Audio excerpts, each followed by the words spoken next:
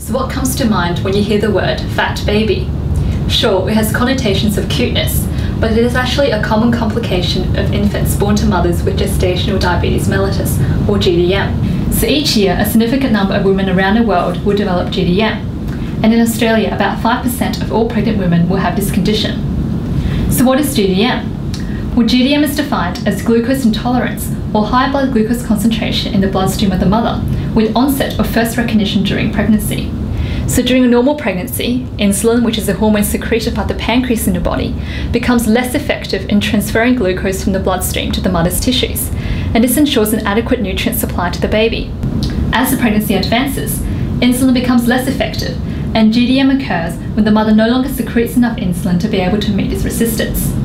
And this then results in the excess transfer of fuels across the placenta to the baby, and this results in overgrowth. And indeed, previous studies have shown that GDM infants have increased birth weight and body fat, and this predisposes them to certain complications such as birth traumas and cesarean sections. And GDM also has long-term effects on the infant. Fat infants are at an increased risk of diabetes and obesity, and if the offspring is female herself, she is likely to develop GDM, and this perpetuates this intergenerational vicious cycle of diabetes and obesity. Interrupting this cycle will be a public health imperative.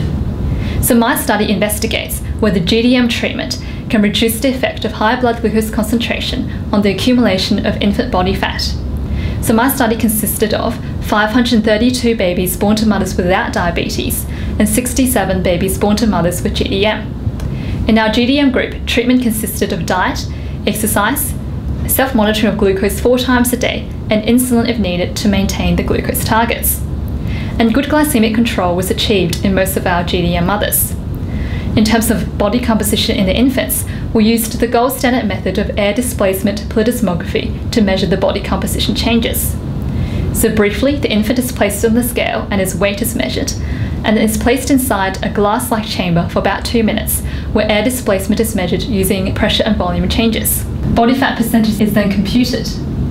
Surprisingly, we found there were no differences in body fat percentage between the GDM and the non-GDM infants. And this is in contrast to previous studies which show that even if birth weight can be normalised with good glucose control, body fat is still increased in these infants. And so my study, to my knowledge, is the first to demonstrate that normal newborn body composition can be achieved in treated GDM mothers with good glucose control. And since the development of body fat in the infants is correlated with the subsequent development of obesity and diabetes, treatment of GDM can be a way to stop this vicious cycle of GDM.